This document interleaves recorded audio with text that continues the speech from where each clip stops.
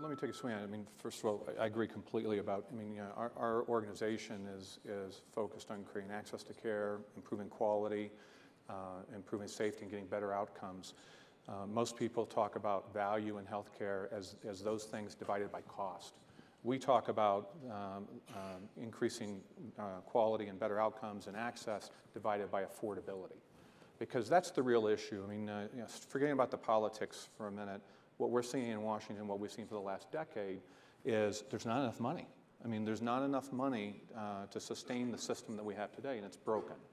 So that creates a very unique opportunity for everybody in this room, because we're at a transformational moment, you know, where you can either raise more taxes and try to create more money to pump into the system, or you can deny care, you know, if that, or limit access, or you can come up and reinvent the future of healthcare. And I think the future of healthcare is really focusing on value-based care, not volume. What is that? What is that? What it means to me is making sure that you give the consumer, empower the consumer and the physicians to make the right decision for the patient.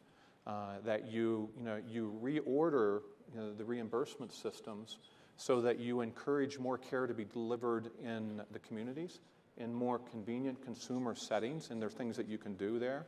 You encourage innovation that improves quality and outcomes, but also recognizes it's got to be affordable and scalable across the broader population. Because if you want to take care of everybody, you know, and you want to have access to care, there's got to be a way to fund that, and there's got to be a way to deliver that.